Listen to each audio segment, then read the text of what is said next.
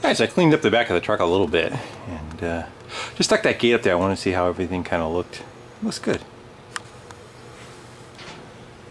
It's just attached by the two topped pins right now. It's dark back here.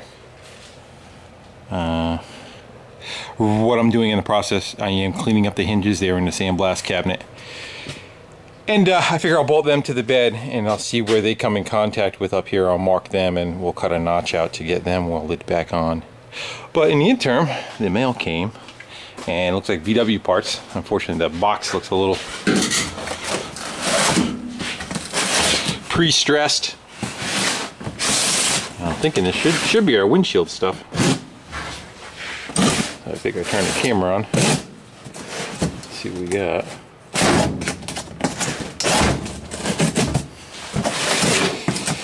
Hopefully they're not bent like, well, they're supposed to be bent like pretzels, but bent like pretzels in the wrong direction, you know?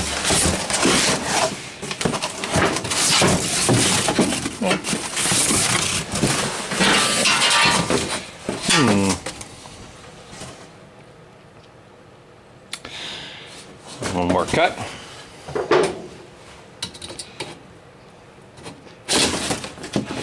My fear is, I'm looking at them now, is how far they come out.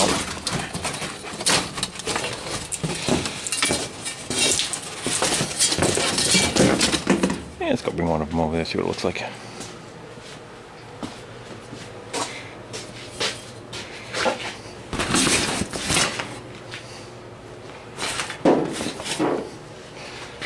That should be that side. Plenty. It looks like they gave you some beading room to kind of fold it down. So that should be fine. You know, I was worried about not having enough material to work with, but I wouldn't exactly say they are. Again, form fit.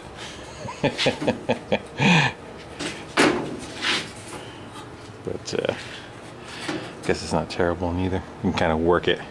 Like they kind of curved it a little too much.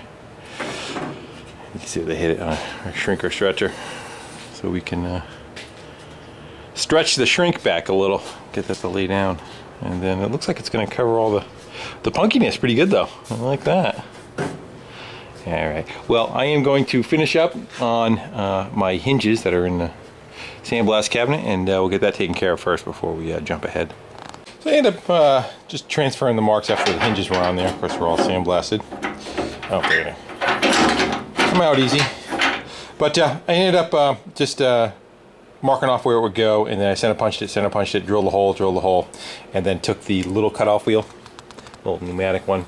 It's got a tiny wheel on it so that when you're going to make a slice, it drops in further than the big, 4.5-inch wheel.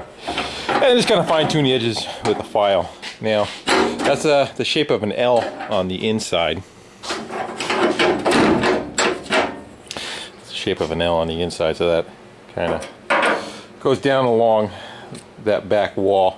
So, probably what I'm going to go do before I back up there is probably just going to do one hole there, maybe two here or two along. Help to look at what we're looking at. Two right there, so one on the top and two right here, and then we're going to plug weld to that bracket once we get it in place. So I think that should work out pretty good. That way I can kind of put the gate up in place, shim it to where it wants to go, tighten the clamps down, and tack it from the back side. Then I could take it apart and then we could fill it all up. So that way it's just kind of, we know it's going to sit right on the money instead of just kind of sticking them in there now and guessing. So if I have to fudge it a little bit, I have the capacity to do so. And again, the holes that the screws go into,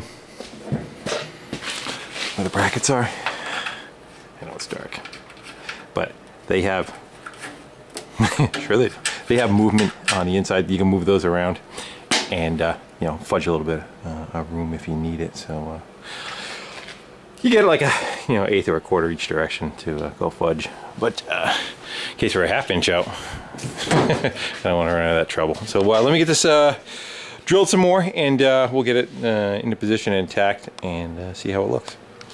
Alright, so I got it kind of all in position and clamped and, you know, leveled from side to side, and I have shims underneath it. There's a piece of 16 gauge under each end of the tailgate, kind of holding it up so it's flush with the gate next to it, and kind of clamped into place. So that's right where it should be. And 4 screws are in the hinges and it's tightened down. And it's kind of a good thing I did it the way I did, because I would have made a pretty big mistake. Let me show you.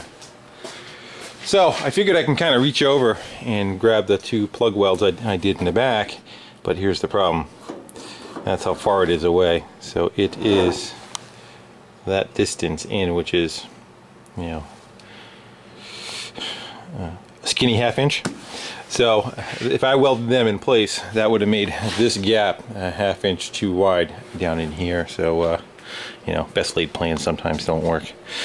Because the old one had a bunch of more sheet metal in there. I thought it went against the back wall, but it doesn't. So to fix that, what I'm going to do is just kind of buzz right across the top here, and on the other side, then that will allow me to take it back apart again, and I can catch that one from the bottom. And who knows, I might be able to build up from the inside, but as long as I catch the face and the bottom of it, it should be pretty strong. Because again, this is 11 gauge, and what originally it was attached to was, you know, 20 gauge, but they spread it out further. So I'm much more stout than I was before, especially after I weld, you know, all the way around this guy. So I'm gonna go get on that and see how we make out. I got that all welded up.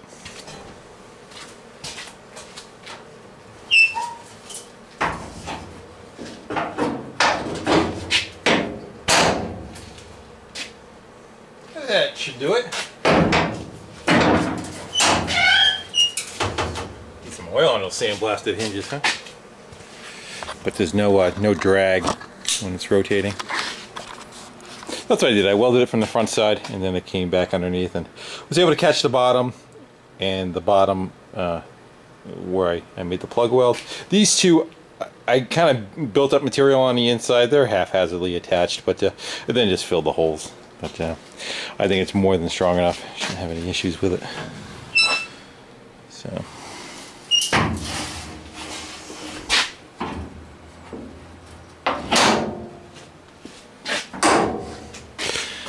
And then just kind of buzzed them in there. So now the only thing I have left, really, is this lip that goes across the bottom here. And I think I do want to fill that in, and just for the aesthetics of it. But it's kind of, you know, what it was before was a piece of metal that's rolled over on itself. So we're not going to be doing that. You know, this was one piece of metal that came down with an angle on it, and then a piece from the bottom that rolled around and caught that lip. So we're just trying to make it look kind of correct. So I'm going to see if I have any kind of thicker piece of metal that, you know, is roughly the thickness of that. Probably a piece of 11 gauge would be good. And see if I can probably rip a strip that's, I don't know, this is 1 inch wide on the bottom, so maybe an inch, maybe we'll, and then offset it probably a quarter of an inch out, you know, and that should be able to reconstruct that point. And then I'll do the same thing. I'll just kind of spot weld it to the bottom of it. And as far as you know, making this and this attach each other, I'll probably just run a bead of seam sealer right down the middle of it. That's got some flexibility to it, especially being where it's on the hinge of the back of the tailgate, you know. That won't crack as easy as Bondo will. So let me go see a dig up in the hoard and see if we can finish that up, and then we can be done with the metal work back here. Patches, they call me Patches. Alright, so it's roughly 5 foot section I need to make. And the only things I kind of found was that piece of, that's 1/8 inch thick, that was bent up for something that never got used. So I figure I can kind of slice a piece of that out. But the only thing I don't like about that is hot rolled steel. Hot rolled and cold rolled. Hot rolled is not very good for body work because it rusts very easy. Cold rolled, which is like what you see there, is a different animal, kind of holds up better.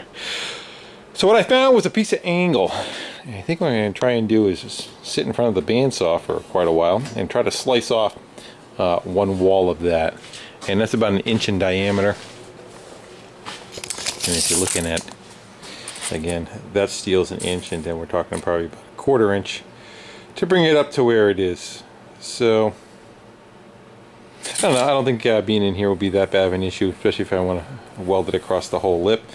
You know, my original thought was just going down spot welding. So we'll see how it looks. I may go with the spot weld deal, and then we can just seam seal this side, seam seal that side, and be done with it. But who knows until we get there. So again, I'm going to go and take that piece and slice it down to size, and then we'll go from there. I got that all cut up there and drilled and plug welded and sealed the ends up. And it's a little janky. I know you guys like that word. This bottom edge is not exactly dead nuts, but you're cutting for 15 minutes, you kind of lose focus a little bit on your line. But again, I'm just going to run seam sealer on that, so all that should disappear. But again, this is the money shot, is what that reveal is going to be. But we'll pop that on the truck in a minute. We'll see how it all looks. While it's still up in the air, I'm going to go hit it with a flapper disc. We'll knock those welds down, and then we'll stick it on there and see how she looks. And that was even nice enough to bring a light back here so we could see. Yeah, it looks good. It's you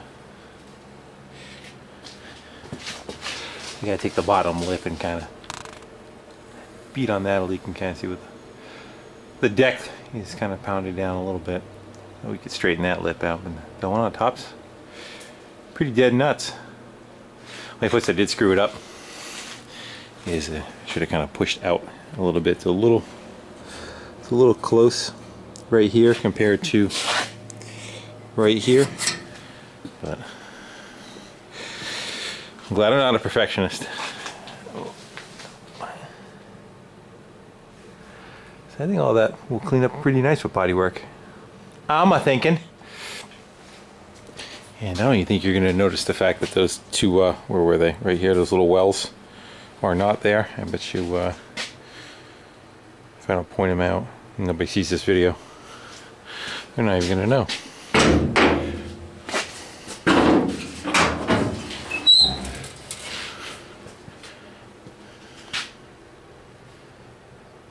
Good difference a day makes, huh? So I would definitely say that looks a lot better than that. You see the problem? So, and I think over time it's even going to hold up, you know, better. Even if, you know, I did patches there, you know, it was going to blow out over here somewhere else later on. So, you know.